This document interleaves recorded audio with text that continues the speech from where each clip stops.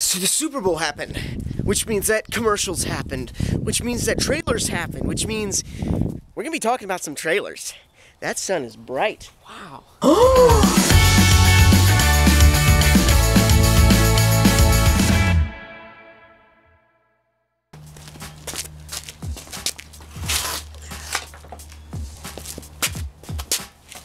So the first trailer I remember seeing was Raya and the Last Dragon.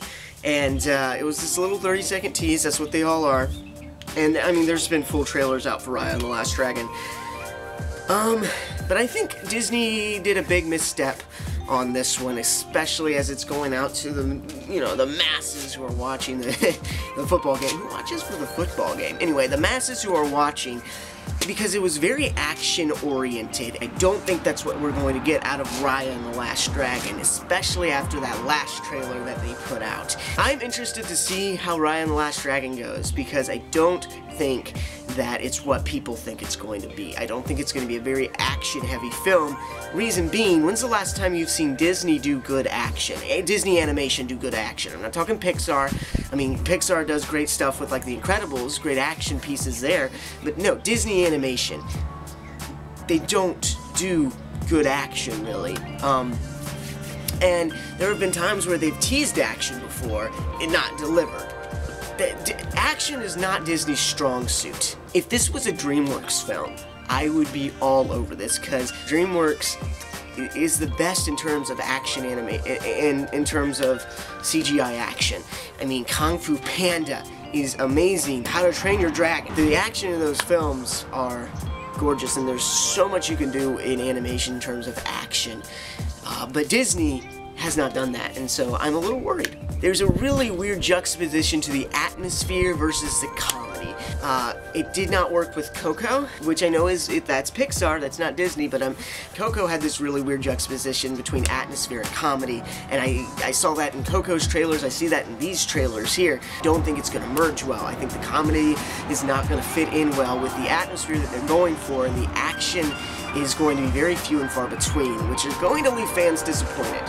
That's my prediction on this thing, and I think it was a really bad idea to portray the action side, because that's going to get a lot of people initially interested, but if you're promising action and you don't deliver the action, you're going to disappoint a lot of people. I'm going to be honest, I'm a little worried about Raya and the Last Dragon. So the next trailer that I saw was a trailer for Old, which is a new M. Night Shyamalan movie, which, I don't know, guys. This M. Night Shyamalan is very hit or miss, and you don't really get much with this trailer at all. And it looks like there's people who go on vacation or on this like island or beach or whatever, and then children start aging up. That's about all we get. But with it being M. Night Shyamalan, I'm sure there's going to be a twist, like at the end, with, oh, this is what actually is going on. It's not what you thought, and I don't know. It's nothing that really piqued my interest too much, but it was there.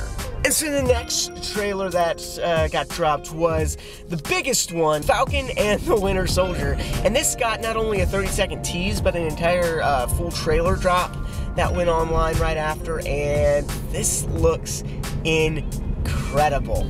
I'm super excited. You got Sharon Carter, she's back in here and she's kicking butt. That little action beat. We've been grinding hard on the job. Can't take that from us. It was so good. I loved it so much. The one thing that did kind of throw me off a little bit, I will say, of the trailer was Sam and Bucky, and they're kind of butting heads. I don't know why, like, they do nod to that a little bit in the movies, but I wasn't expecting it to be like a major plot thing.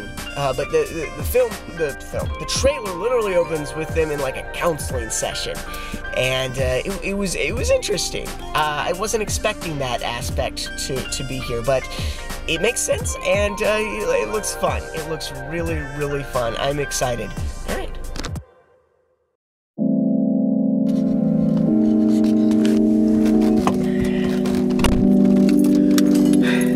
So the next trailer was Nobody, which I love the concept of this movie. I mean, it's a very familiar revenge-style concept, but I love those movies. The John Wicks, Takens, those kind of movies. And this looks very similar, and it looks very, very good. I don't know what's going on with the Hello Kitty bracelet, but it looks good. Stole my kitty cat bracelet. And you don't do that. Give me the kitty cat bracelet! Alright, here we go. Also gotta look at Fast and the Furious 9, and I don't know if it looks good or bad, to be honest. See, I never got into the Fast and Furious movies. Recently picked them up, though, from the thrift store, and I want to go through them this year to give them a chance, see if they're good or not. But anyway, yeah, that trailer did come out, and it was there. So that's about all the trailers. There wasn't a lot, but a few good ones in there. I would be remiss, however, if I did not at least mention the ads for Paramount Plus. Paramount Plus, was this something that we were asking for? Was this something that we needed? I didn't need this. From what I can figure out, this is CBS All Access being rolled into Paramount Plus. I don't know anyone who subscribes to Paramount or CBS All Access, and I have no idea who would subscribe to Paramount Plus. I guess every studio company is gonna need to have their streaming service now so that they can have premiere access as well as theater access and stuff. It's a whole thing. Alright, well, that's all I've got for you today, guys, so thanks for watching. I will be back with another video tomorrow, so be sure to check back for that. Like, comment, subscribe, do all that jazz, and as always, I love you awesome nerds. I'll see you in the next one. Chicka-chicka!